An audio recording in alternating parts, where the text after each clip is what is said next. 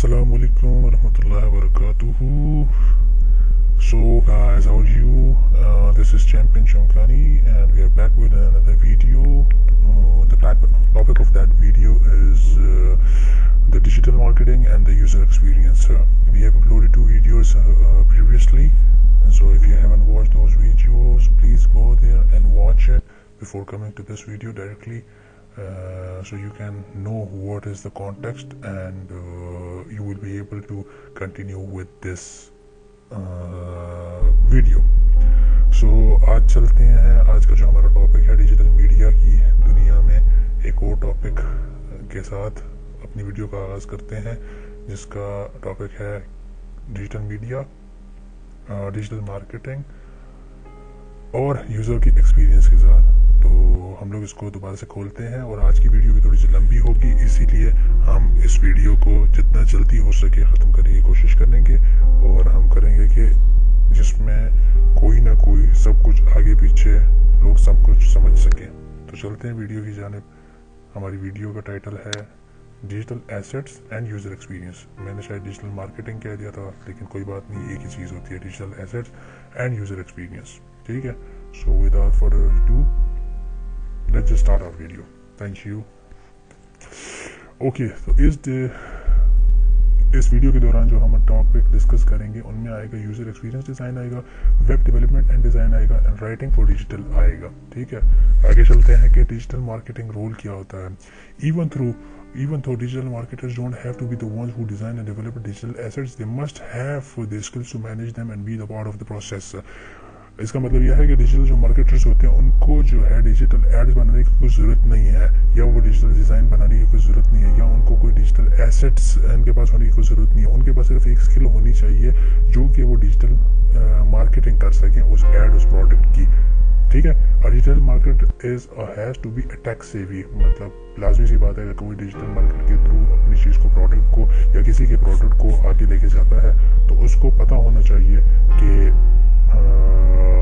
Technology कैसे काम करती है, फेसबुक कैसे काम करता है, इंस्टाग्राम कैसे काम करता है. टेक सेवी का यही मतलब है कि कैसी चीज़ें आगे चलती हैं. ठीक है. आगे चलते हैं यूज़र एक्सपीरियंस डिज़ाइन की तरफ.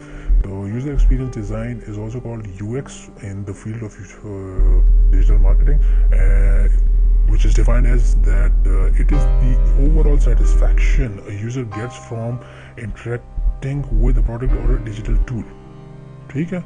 कोई ज़्यादा इतनी बड़ी इंग्लिश इसमें है नहीं, आम सा बंदा भी समझ जाता है कि ये क्या कह रहा है. ये कह रहा है कि यार टोटल सेटिस्फेक्शन होती है उस बंदे को जब वो एक प्रोडक्ट के साथ उसकी इंटरेक्शन होती है, या वो प्रोडक्ट उसके हाथ में आता है, या वो देखता है कि प्रोडक्ट कैसा है कैसा नहीं है. तो जब आप कोई प्रोडक्ट फॉर एग्जाम्पल जब आप कोई प्रोडक्ट मंगवाते हैं, कहीं से भी अमेज़ॉन से मंगवाते हैं या किसी भी वेबसाइट से मंगाते हैं, दराज से मंगवाते हैं, तो उसकी जो प्रोडक्ट पैकेजिंग होती है वो जितनी अच्छी होगी और उस जो एक्सपीरियंस उसका होगा उस वेबसाइट के साथ. फॉर एग्जांपल अगर हम लोग एक प्रोडक्ट मंगवाते हैं दराज की वेबसाइट से, तो कितने दिनों में हमें डिलीवर होता है, उसकी जो एक कॉल सेंटर है वो हमें जब कॉल करते हैं प्रोडक्ट कंफर्मेशन के लिए या किसी और चीज़ के लिए, आपका प्रोडक्ट कहाँ पे है कहाँ पे नहीं, आप उनसे पूछते हो कि यार मैंने इतना प्रोडक्ट किया है, कराया है और ये यहाँ तक मुझ तक नहीं पहुँचा, तो ये कैसे पहुँचेगा मुझ तक. तो उसके दौरान जो डीलिंग होती है, जो प्रोडक्ट वो किस कंपनी को देते हैं, किस कुरियर सर्विस को देते हैं आप तक पहुँचाने के लिए, और फिर इसी तरीके से जब आपका प्रोडक्ट आपके पास अच्छे तरीके से पहुँच जाता है, उसके अंदर कोई दोहलापन तो नहीं होता. फॉर एग्जाम्पल एक बैटरी मंगाई हो और उस बैटरी की जगह उन लोगों ने एक ईंट भेज दी हो, तो ऐसा भी हुआ है. कितने चार्जर्स के साथ ऐसा हुआ है, कितने मोबाइल फोन के साथ ऐसा हुआ है, कितने हार्ड ड्राइव्स के साथ ऐसा हुआ है, कितने स्टोरेज डिवाइसेस के साथ ऐसा हुआ है, कितनी जो है चार्जिंग जो पॉइंट्स होते हैं उनके साथ ऐसा हुआ है कि उनकी जगह एक छोटी छोटी सी ईंट रख के भेज दी गई होती है और अंदर नोकिया की 2 बैटरीज होती हैं. तो आपको जो एक्सपीरियंस होगा जिस वेबसाइट्स के साथ, उस लिहाज से आप उस चीज़ तक पहुंच सकते हो, एक डिसीजन तक पहुंच सकते हो कि आया ये वेबसाइट अच्छी है, आया ये वेबसाइट बुरी है. तो यूज़र एक्सपीरियंस यही होता है कि जब आप एक प्रोडक्ट ऑनलाइन ऑर्डर करते हो और आप तक पहुंचते पहुंचते आपका जो एक्सपीरियंस होता है वो कैसा रहा है. अगर आप 10 से इसको ज़रब देते हो तो उसको कैसा रहा है. ठीक है. किसी का प्रोडक्ट 2.5 4.5 की कैटेगरी में आता है, कोई 5 मार्क्स उसको देगा, कोई जो उसको 7 ग्रेड से उसको आइडेंटिफाई करेगा, कोई उसको 10/10 मार्क्स देगा।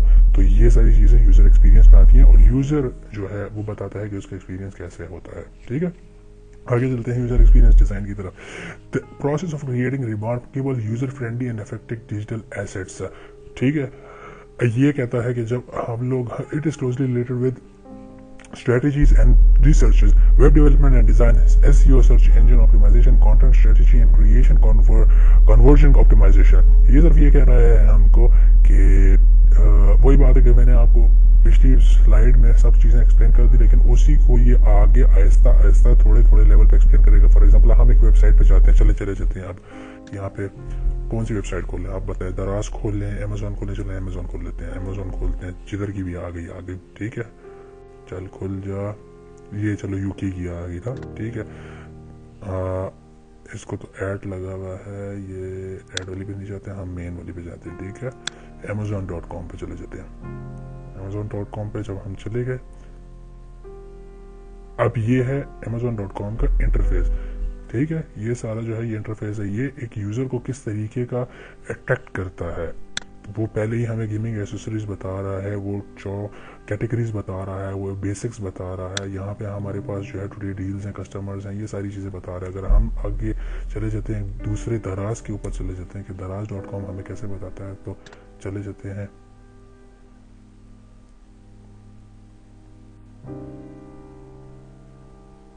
ये वेबसाइट भी खुल गई है, थोड़ी सी स्लो है। आई डोंट नो कि मेरा इंटरनेट स्लो है या ये वेबसाइट का सर्वर स्लो है, जो भी है, क्योंकि अमेजोन जल्दी खुल गई थी और दराज थोड़ा सा टाइम ले रही है। ओके, दराज हमारे सामने दराज की वेबसाइट खुल गई। अब दराज में हमारे पास सारी जो चीज़ें हैं, जो फर्स्ट एक लुक आती है, उसमें हमारे पास कहता है कि इलेक्ट्रॉनिक डिवाइसेस चाहिए, इलेक्ट्रॉनिक एसेसरीज चाहिए, टीवी चाहिए, होम स्टाइल चाहिए, ग्रोसरी चाहिए, बेबी स्टफ चाहिए, वॉचेस चाहिए, स्पोर्ट्स चाहिए, ऑटोमोटिव, मोबाइल, कार, ये सारी चीज़ें चाहिए। फिर इसके सब कैटेगरीज हैं, आप चाहें तो चले जा सकते हैं। लाइटनिंग में आपको कौन सी लाइटिंग चाहिए, आउटडोर लाइटिंग चाहिए, फर्नीचर में आपको कौन सा चाहिए, बेडिंग में आपको कौन सा चाहिए, स्टेशनरी क्राफ्ट में आपको कौन सा चाहिए। यू गॉट द पॉइंट कि आपको कितना आसान सा एक प्लेटफॉर्म मिलता है जिसमें आप अपने प्रोडक्ट तक डायरेक्ट जल्द से जल्द पहुंच सके। हमारा थोड़ा सा इंटरनेट शायद स्लो है, इस वजह से ये खुल नहीं रहा। बहरहाल यू गेट द पॉइंट कि कैसे कैसे ये चीज़ें काम करती हैं। ठीक है, क्योंकि ये अब यहाँ पे खुल गई। इनका सर्वर असल में अच्छा है, दराज हमारा नेट स्लो नहीं है, इनका सर्वर स्लो है क्योंकि अमेजोन खुल गई है और दराज नहीं खुल गई।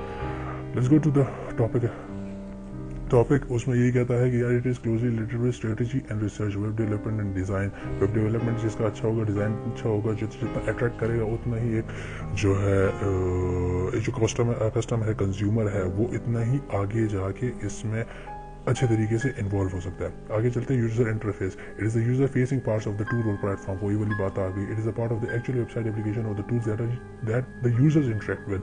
यही बात आ गई जो कह रहा था कि यार अगर हम लोग यहाँ पे जाते हैं और इधर देखते हैं कि हमें क्या चाहिए, एफिलिएटेड प्रोग्राम से सेल ऑन दराज है, कस्टमर केयर है, हमें क्या चीज़ें चाहिए जितनी आसानी से हमें मिल सके। यहाँ पे क्या कहता है कि यार कस्टमर सर्विस है, टुडेज डील है। टुडेज डील की तरफ अगर हम लोग जाते हैं तो आज हम लोगों को क्या डील क्या देते हैं, या कितना % ऑफ है, या ब्ला ब्ला ब्ला ब्ला ब्ला। You get the point. Okay, ये यहाँ पे खुल भी गई है टुडेज डील। हम वीडियो की तरफ चलते हैं। Core principle of the UX design. ठीक है, वो क्या होता है कि सेंट्रिक डिजाइन होता है, यूजिबिलिटी होती है, सिंप्लिसिटी होती है, क्रेडिबिलिटी होता है। यूजर सेंट्रिक डिजाइन मैंने आपको बताया कि जब एक यूजर बंदा यूज करता है और उसको अगर समझ आने लग जाती है तो ये यूजर सेंट्रिक होता है, क्योंकि यूजर के सेंटर में जाके ये चीज़ एक लगती है कि यार ये चीज़ मुझे मेरी जो नीड्स हैं उसको सेटिस्फाई कर रहा है। यूजिबिलिटी आसान होनी चाहिए। अब जिस तरह अमेजोन की यूजिबिलिटी थोड़ी सी मुश्किल है बनिस्बत दराज की, क्योंकि दराज वो लोगों को पता है कि पाकिस्तानियों को क्या अच्छा लगता है क्या अच्छा नहीं लगता, तो वो बिल्कुल एक सिंपल सी चीज़ें रखते हैं एज़ कम्पेयर टू अमेजोन। यहाँ पे अच्छा करता है कि जब हम लोग जाते हैं और यहाँ पे कोई भी चीज़ सर्च करते हैं, कोई भी चीज़ अगर सर्च करें, हम लोग एक कैमरा सर्च कर लेते हैं तो वो कैमरे के बहुत ज़्यादा ऑप्शन हमें दे देता है। अमेजोन की ये बात अच्छी है, ठीक है, क्योंकि वहाँ पे हज़ारों किस्म के कैमरास के ऑप्शन आ जाते हैं, आपको कौन सा कैमरा चाहिए। और यहाँ तक चले जाए तो 20 पेजेस तक तो इसकी लिस्ट जाती है और बाकी शायद इससे भी ज़्यादा हो। ठीक है, तो ये होता है कि यूजिबिलिटी हम आप किस तरीके से आसानी के साथ कर सकते हैं। सिंपलिसिटी आती है, मुझे दराज ज़्यादा सिंपल लगता है क्योंकि मुझे जो भी प्रोडक्ट चाहिए होता है उसके सब कंटेंट्स वहाँ पे अवेलेबल होते हैं मेरे लिए। फिर क्रिएटिविटी आता है, वो भी इसी के साथ ताल्लुक रखता है। User centric design, who is the user, अब वो ये अब वेबसाइट का काम होता है कि यार अपने यूज़र को किस तरीके से आइडेंटिफाई कर दें। तो उसका पहला जो स्टेप होता है वो who is the user, what does the user wants and needs from your platform, what is the user really coming to your website, what are the users capability, web skills and available technology, what features would make the user's experience easier and better। सारी बातें मैंने पहले explain कर दी हैं, लेकिन वही चीज़ें सारी जो है इस स्लाइड में कही जा रही हैं कि यूज़र कौन है, कैसा उसका एक्सपीरियंस होना चाहिए, वो क्या मांगता है आपसे, उसकी क्या नीड्स होनी चाहिए आपके प्लेटफॉर्म से। आपको जानना चाहिए कि आपको यूज़र पाकिस्तानी, अगर पाकिस्तानी है तो चावल ज़्यादा खा होता होगा, युगांडा का है तो पता नहीं कोई गेंडे ज़्यादा खाता होगा, फॉर एग्जाम्पल कह सकते हैं। आगे चल के देखते हैं कि क्या और इसमें चीज़ें। यूजिबिलिटी जो है वो हमें ये जो करती है कि how friendly, efficient and slick to the digital product. फिर से चले जाते हैं, अगर हम यहाँ पे देखें तो हमें देगा यूजिबिलिटी कहता है कि यूजिबिलिटी में मैं यहाँ पे जाता हूँ, यहाँ पे जाकर मैं लिखता हूँ एक चीज़ लिखते हैं कैमरा, ठीक है। हम यहाँ पे कैमरा लिख देते हैं, आजा आजा आजा आजा। हम लोगों ने इधर भी कैमरा लिखा था, और इधर अगर हम लोग थोड़ा सा नीचे आते तो वो हम बताता है कोडक है, कैनन है, फिजिफिल्म है, सोनी का चाहिए, किसका चाहिए, पैनासोनिक का चाहिए, वाइटल, मतलब भला किस्म की कैटेगरीज इसने डिफाइन करके रख दी हैं हमें कि आपको कौन सा चाहिए, आप हमें बताओ, हम आपको देते हैं। चलो अगर हम लोग इधर जाके इस पर सिर्फ सोनी पे टिक कर देते हैं, सोनी अभी यहाँ तक इधर गया, ठीक है, तो वो हाँ भाई तेरा सर्वर स्लो है, ये दराज का साबन स्लो है, अच्छा अमेजोन का थोड़ा सा ज़रा फिट है। अब ये सोनी ने अपने कैमरे जितने दिए हुए हैं या इनके पास जितने भी हैं तो वो हमें बार बार बताता है कि यार ये कैसा है कैसा नहीं है। वाह यार सोनी A7S3 मेरा सबसे प्यारा लेंस, सबसे प्यारा कैमरा आज तक का, इंशाल्लाह आगे लेंगे। अब यहाँ पे आ जाते हैं, अगर मैंने यहाँ पे कैमरा लिखा था पहले तो मुझे पता नहीं क्या कहते क्या नहीं कहता, फिर इधर आयोगे तो फिर ये बता रहा है कि यार कौन से चाहिए। इसके पास देखो ब्रांड्स कितने थोड़े हैं, एक्सेल का है, स्पीडक्स है, कैनन है, APO, पता नहीं अगर हम देखें ज़्यादा तो इसके प्रोडक्ट यहाँ पे थोड़े हैं बनस्बत अमेजोन के पास ज़्यादा है। तो यहाँ पे एफिशिएंट का लफ्ज़ जो हम लोगों ने कहा था कि एफिशिएंट कितना है, एफिशिएंट दराज इतना नहीं है जितना कि अमेजोन है, क्योंकि वो हमें बताता है कि यार आपके प्रोडक्ट्स कितने हैं। Sticking to the standard is important। देखो navigation menus at the top of the left of the pages, the logos on the top and right corner which is linked to the link to take the user back to the home page, search boxes and places at the top of the pages and users general words such as search and magnifying glasses। यहाँ पे ये चीज़ों की बात कर रही है, जो ये दराज है, मैं इसको कैमरा सर्च करके आगे आ गया हूँ, यहाँ पे मुझे सर्च का ऑप्शन मिलता है।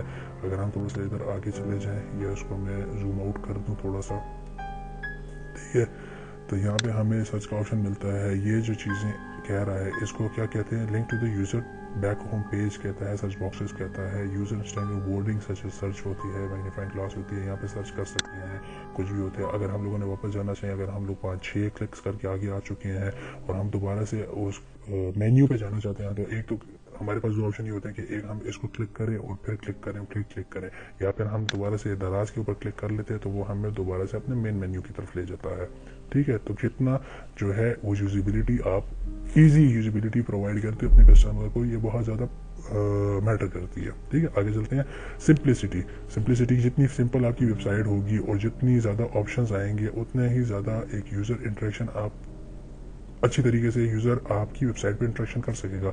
अमेजोन के साथ भी यही है, ठीक है। आगे चलते हैं, credibility, if your digital assets don't look credible enough people may not want to be a part of their experience. For example looks हो गया, अबाउट अस हो गया, लोगोस हो गया, कंटेंट हो गया, स्पेलिंग नो स्पेलिंग एरर्स हो गया।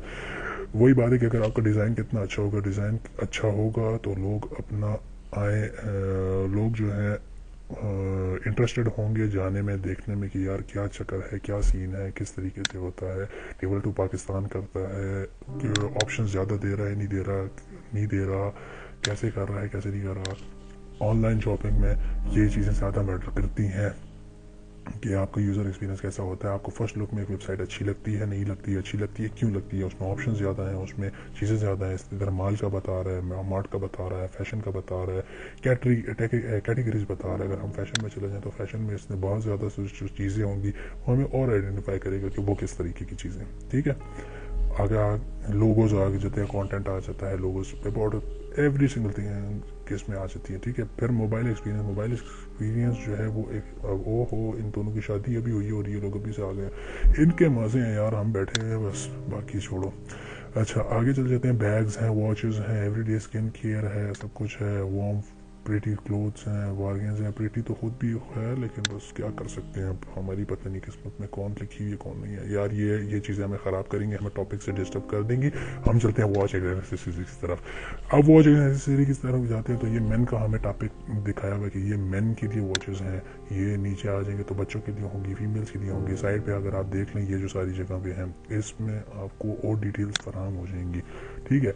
आ जाते हैं मोबाइल एक्सपीरियंस की। मोबाइल एक्सपीरियंस में बहुत ज़्यादा हमारे पास लिमिटेशंस होती हैं। फॉर एग्जांपल एक तो स्मॉल स्क्रीन होती है, फिर डिफिकल्ट इनपुट्स होता है। इसका कहने का मतलब यह है कि वो जो छोटी छोटी सी जगह होती हैं, वो छोटी छोटी सी जगह पे जो है हमें लिखना पड़ता है और हमारी उंगलियां इतनी बड़ी बड़ी होती हैं, तो बाज़ औक़ात डिफिकल्टी होती है हमारा इनपुट देने के लिए कि यार हम लोग ये मांग रहे हैं और आपकी वेबसाइट हमें प्रोवाइड नहीं कर रही। वो प्रोवाइड कर रही होती है लेकिन लिमिटेशंस आ जाती हैं क्योंकि हमारा जो है उंगलियां बड़ी होती है और उनके सर्च बार छोटे होते हैं।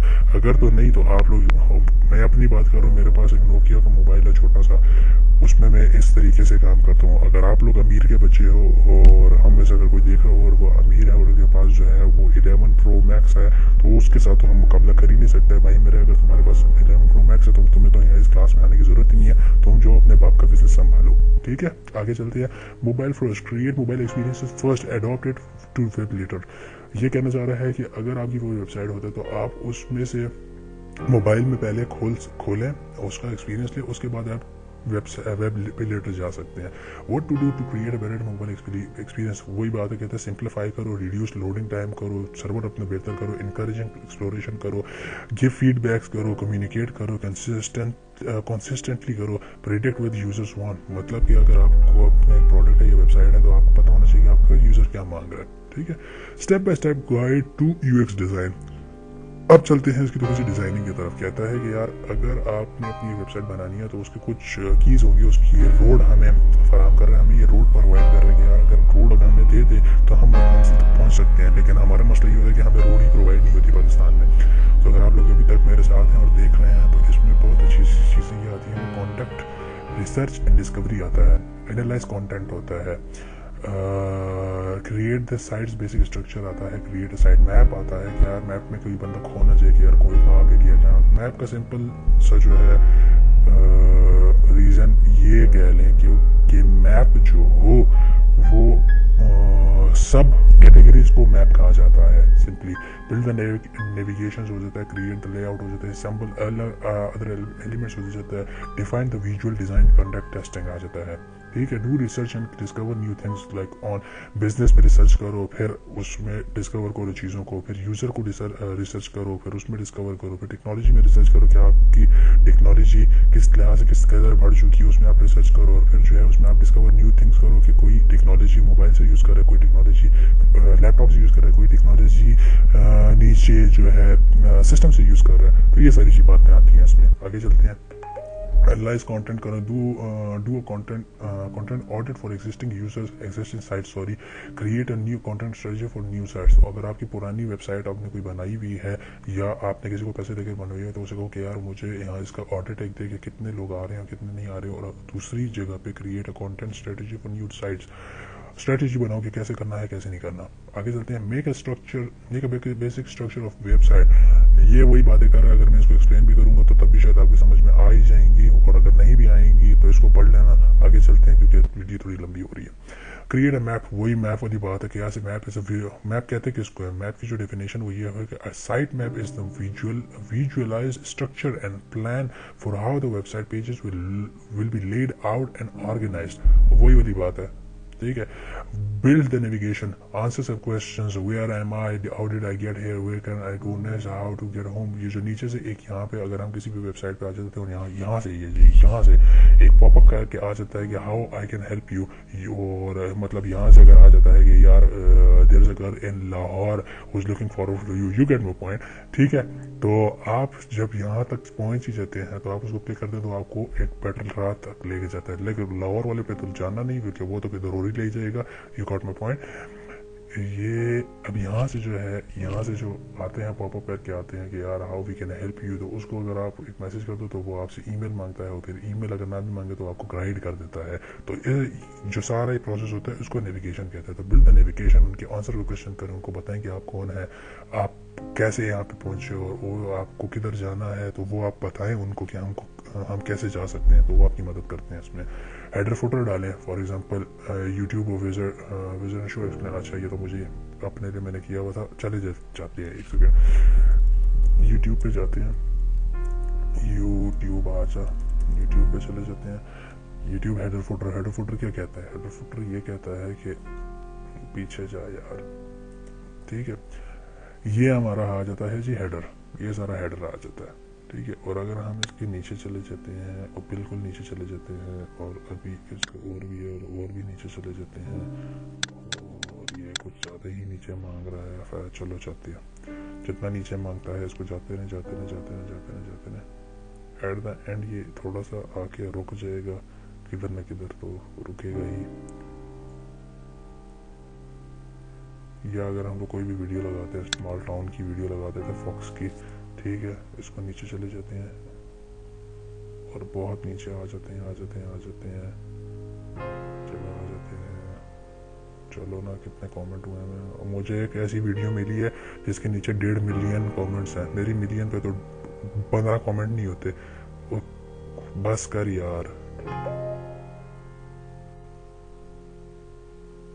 मैं आपको समझाना चाहता हूँ, और ये जो है बिल्कुल नीचे जाई जा रहा है। और यार ये अब मुझसे जो है 50,000 कमेंट्स पढ़ाएगा। होम पे जाते हैं, ये फॉर एग्जांपल लाइब्रेरी पे चले जाते हैं, ये इसका हेडर आ गया, ठीक है। और कहाँ गया, मैं तुम लोगों को ऐसे ही बता देता हूँ यार। देखो ये एक हेडर होता है, और जब हम लोग सारी एक वेबसाइट पे नीचे आ जाते हैं, फॉर एग्जांपल इसकी वेबसाइट पे आ जाते हैं,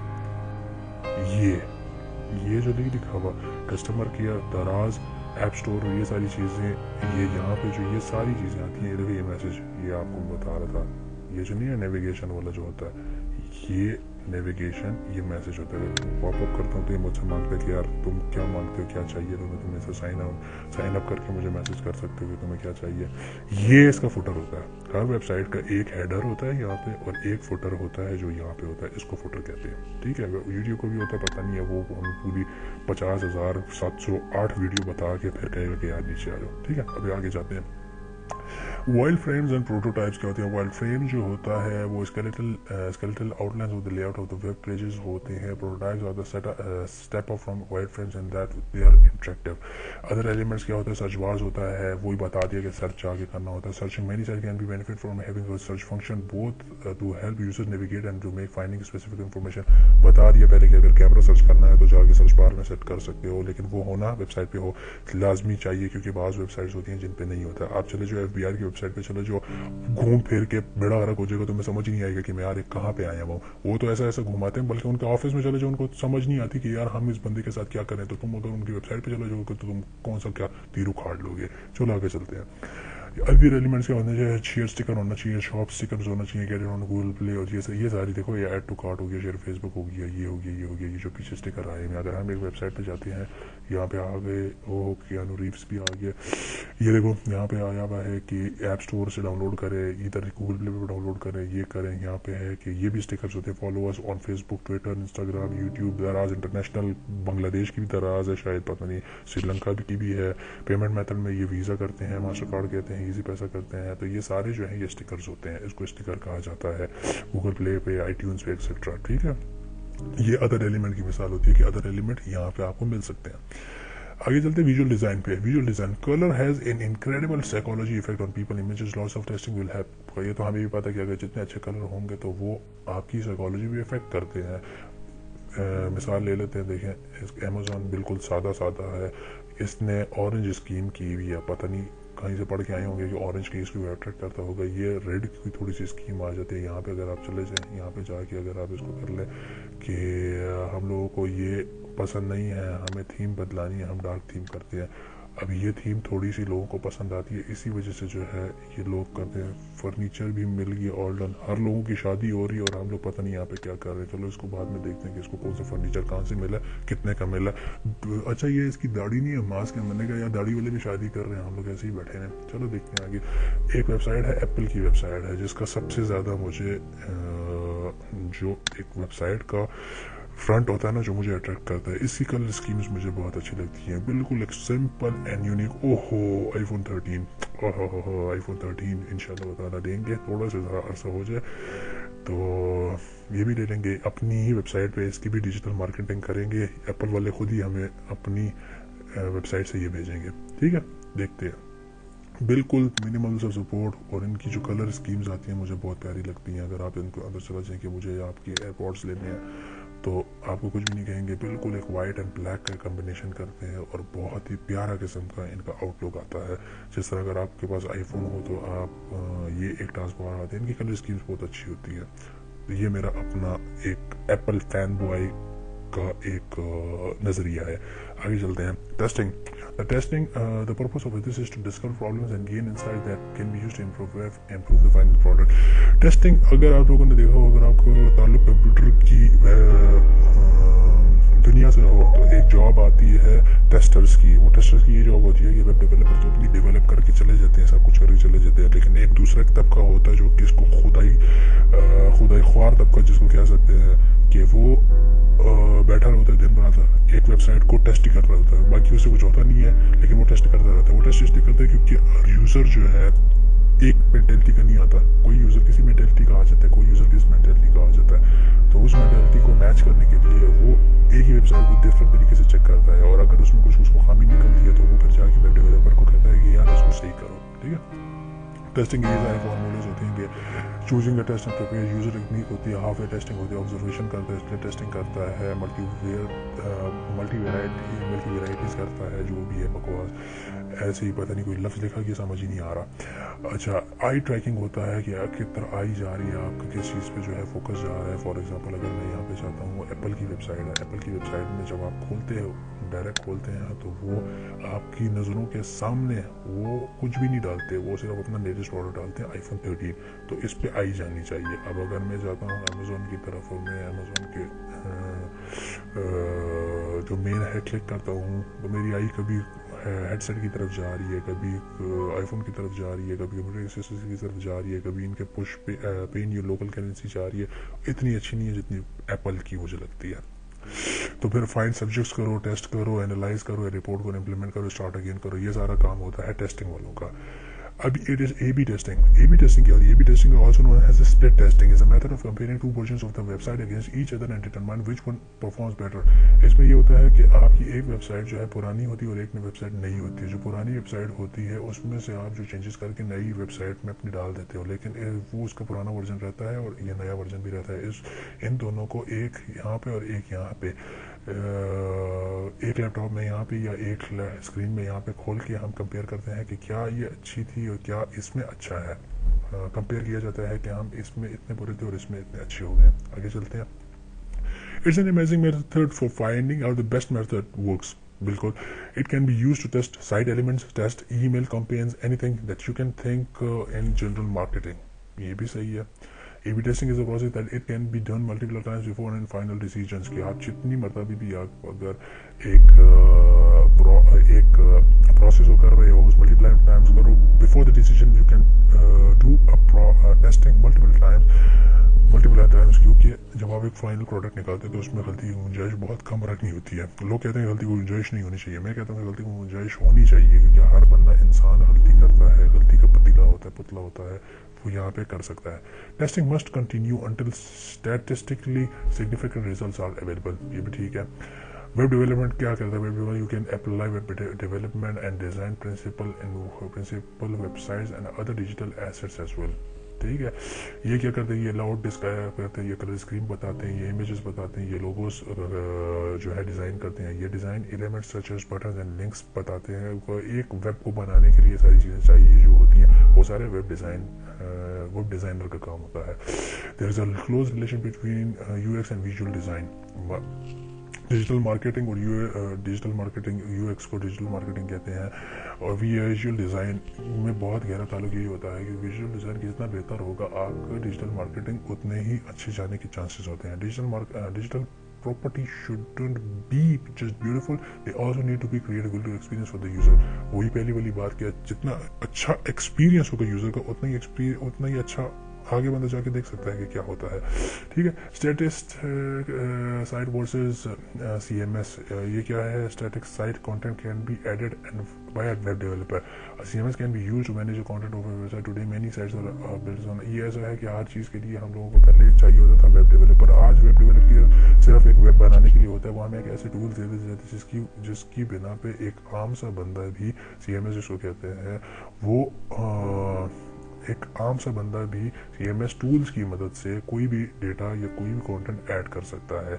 widely used CMS solutions are WordPress, Joomla और ये जो दूसरी है ड्रूपल एल। ठीक है, सर्वर साइड की जो वेबसाइट्स होती हैं वो PHP, जावा, रूबी एक्सेट्रा होती हैं, बल्कि फ्रंट एंड की जो वेबसाइट्स होती हैं, वेबसाइट कह रहा हूँ, लैंग्वेजेस होती हैं वो PHP, जावा, रूबी एक्सेट्रा सर्वर साइड की होती हैं, और फ्रंट एंड की जो लैंग्वेजेस होती हैं वो HTML, CSS, जावा स्क्रिप्ट एक्सेट्रा ये होती है।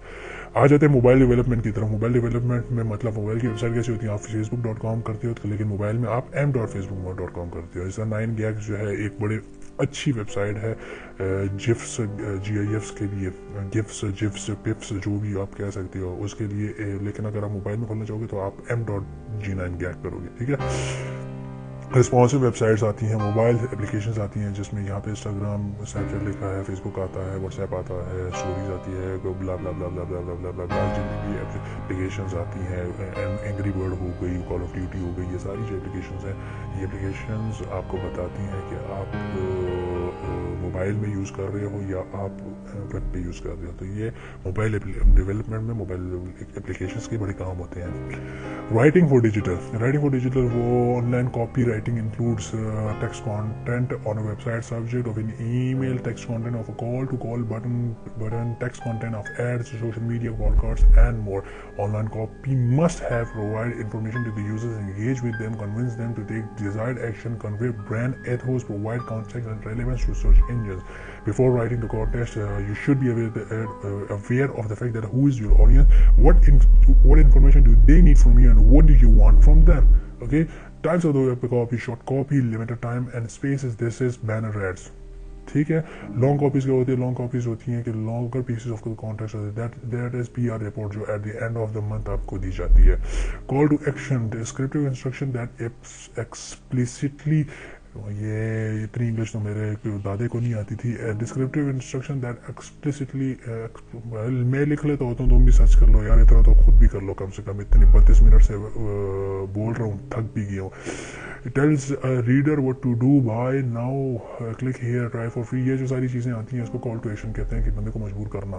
ठीक है, सोशल में आप चले जाओ तो सोशल में आपको कहते हैं कि do research, right shareable content, avoid overly promotional content, have a communication protocol, your content has to be clear and concise, easy to read, well written, well structured.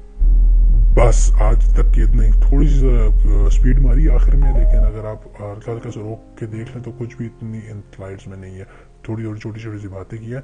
इसके बाद भी अगर आप लोगों को समझना आई हो तो you can contact me in the comments below, और if you have questions, any of the questions regarding this or regarding the last 2 videos, you can contact me here. You can ask the questions in the comment section and we will try to answer you everywhere. तो मैं आगे चल के अपना Instagram का link भी डालूंगा, अगर आपको वहाँ पे मुझे फॉलो करना है तो वहाँ पे भी आप कर सकते हैं, और अगर फ़ोन नंबर अगर आप लोगों को चाहिए तो आप मुझसे मांग सकते हैं, हम आपको फ़ोन नंबर पे प्रोवाइड कर देंगे। और इसी तरीके से आगे चल के और भी बातें होंगी। फिलहाल इस वीडियो में इतना ही था। Just go and subscribe to our channel champion चमकानी go digital. Technical support channel है ये हमारा, और आपकी जितना सपोर्ट होगा तो आगे जब हम कुछ ना कुछ अवार्ड हमें अगर मिलेगा तो हम आपको बिल्कुल याद रखेंगे उसमें। तो that's it for the video, and just go and support us on our channel.